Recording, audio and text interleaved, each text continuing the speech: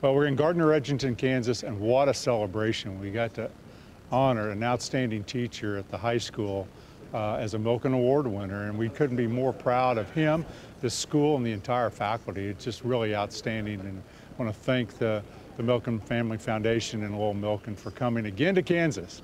I'm working on my 10th year as commissioner. It's always a pleasure to have Lowell back in the state. We've done over 70 of these, and this was a special day today. And I think you can really see the excitement of the young people that this is a beloved young man as a teacher. Well, I think, first of all, you see it. He connects with every single student. You saw students from all walks of life show up here today and just congratulate him. So he's driving them toward an academic excellence while he loves them so deeply from who they are. And just make sure that they prosper in their own way. And I think that connects with young people.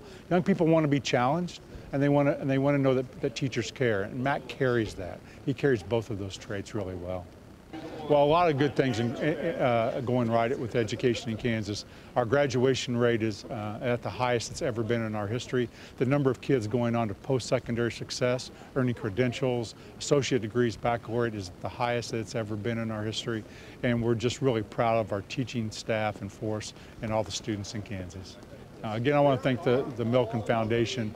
It's a great partnership that we've had for many, many years, and we look forward to next year. We're already looking forward to celebrating another great, outstanding teacher in Kansas.